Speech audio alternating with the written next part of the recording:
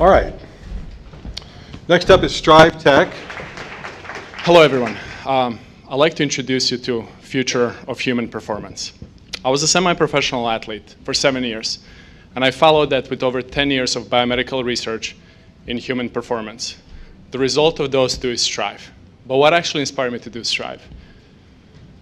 I was an athlete, and I realized that fatigue is a big issue, not just for athletes, but for anybody that pushes their body. It can cause health, money, and even lives.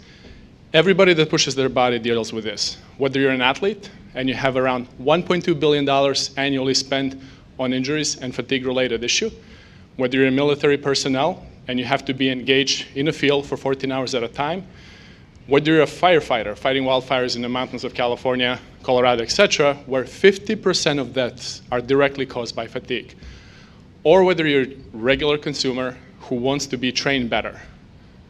Everybody has to deal with it. Everybody has to become better and overcome their limitations. At Strive, our goal is to help everybody uncover their hidden potential by offering them smart clothing that tracks their key fatigue indicators: biomechanics, muscle, and motion. Now you can say, well, there's a lot of wearables today on the market. Yes, you're right. You can be a walking commercial with 10 different wearables, straps, bracelets, bras, and everybody's trying to go after it. Everybody's trying to do, whether it's monitoring heart, or whether it's monitoring muscle, or whether it's monitoring biomechanics. They calculate. At Strive, we measure. We correlate all major fatigue indicators, and we help coaches perform better. We help athletes perform better. We help military personnel perform better.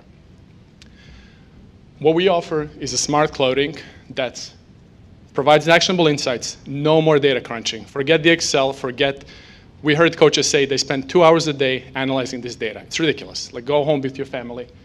Rugged and washable. We meet the requirement of 300 machine washable cycles that coaches require us to do. And training more convenient means streamlining exercises where all the players can do a single exercise at the same time, and coach immediately sees results.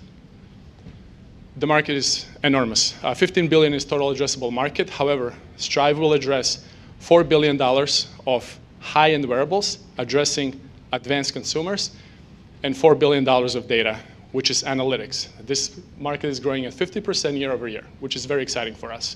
But how are we going to do that?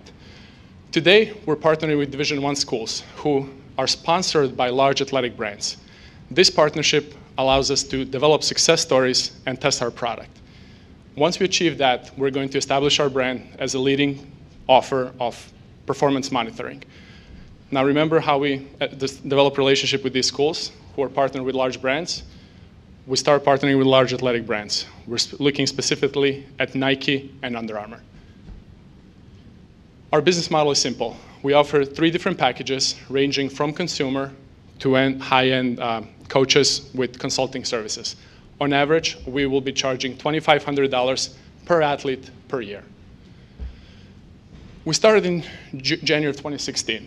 First, we proved the market. As of today, we have 50 schools on speed dial ready to work with us. So these are some of the schools that we will be partnering with. We're in 4th revision of hardware, which I'm wearing right now, and we have our app already available in Android and iOS stores. We'll be starting revenue in June of 2017, so in about, 13 days. And then we'll be following that up by delivering 75 units to schools in September of this year. Next year, we'll be addressing our pre-sales funnel, which again consists of 50 Division I schools and sports teams. And finally, opening for sales to everybody in September, Q3 of 2018. This year, our forecast is $75,000. This is just partnership and pilot testing, followed by $1.6 million next year once we start expanding our university reach. Now in 2019, we'll start addressing military market, who we're already cultivating today.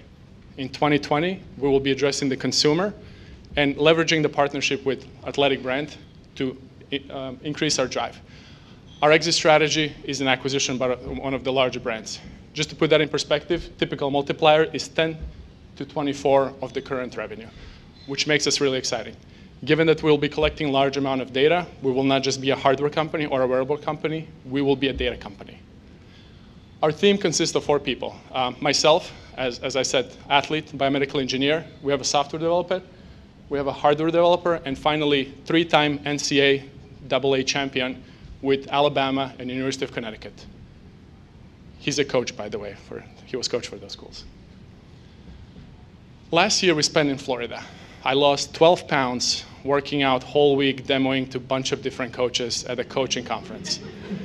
My wife was very thankful. What we heard is a lot of excitement.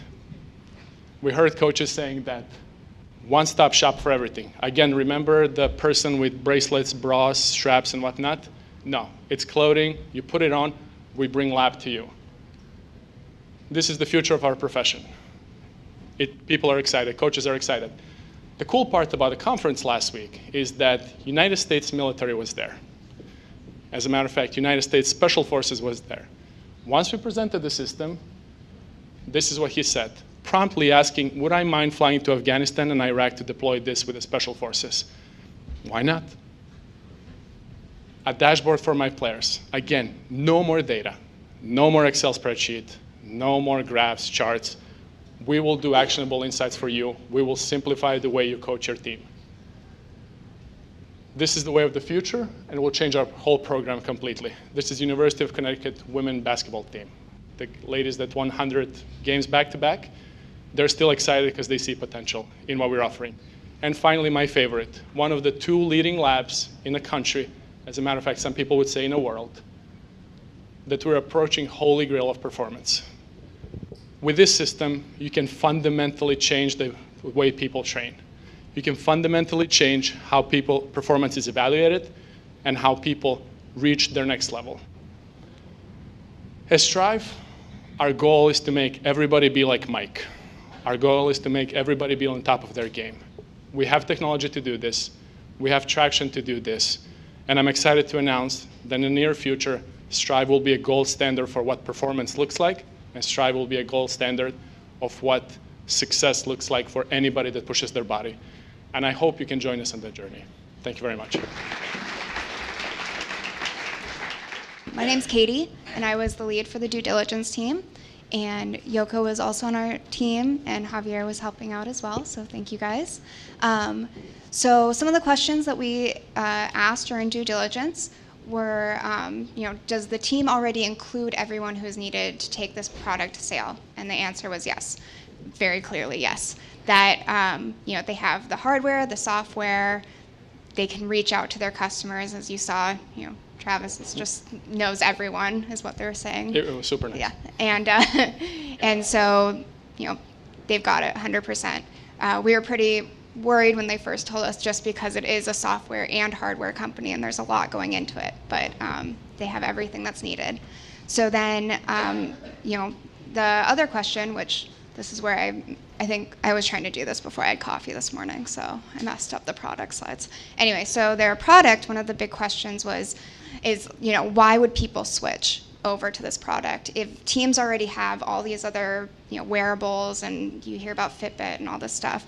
And I don't know a lot about university teams, so this was a big question for me. And the reason is because people are wearing compression clothing already. This isn't something new. It's not something that they have to add to all of their padding and whatever they're wearing for practice. This is just something that they'd be wearing anyway.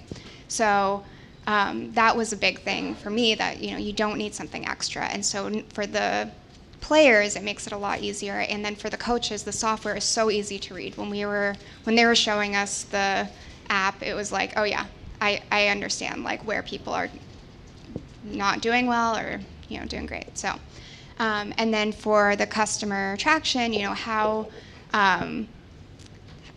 would you be getting customers? And from these big conferences, they've been talking to universities, they're talking to Homeland Security. I mean, they had it covered. So those were our big questions, and they were answered very quickly and easily. So then a few other questions that we had is you spread through across 3 major segments. So what's the cost associated with opening each segment, and how are you handling those? Yeah, absolutely. That's a great question. So just to remind you, we have three major segments: sports teams, military and homeland security, and consumer. For now, we're focusing on sports teams, primarily because athletes set the standard of what performance looks like, of what proper training practices are like. For us, establishing our brand, proving ourselves with athletes is the toughest part. From there, it becomes easier. However, being at the coach conference last week, we met with military, because military was there also to learn what are the best training practices. So these guys train like athletes. As a matter of fact, if you look at any special force team, whether it's Navy SEALs, Rangers, Green Berets, they work with professional athletes. Fort Lewis people work with Seahawks guys.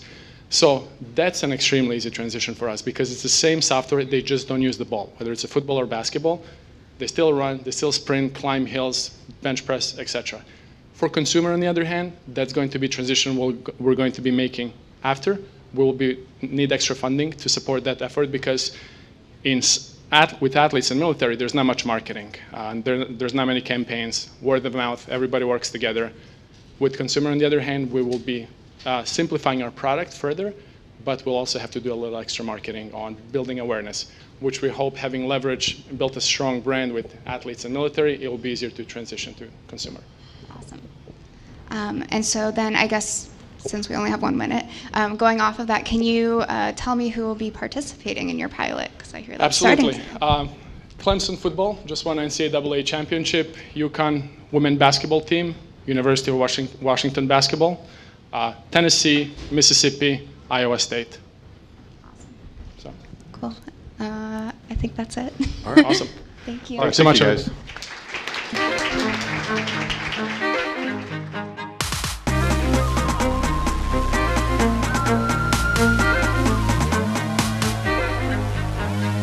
So we have some great sponsors that are providing some support for the entrepreneurs. We want to get more entrepreneurs to be successful enough to be angel investors so that we amplify the cycle.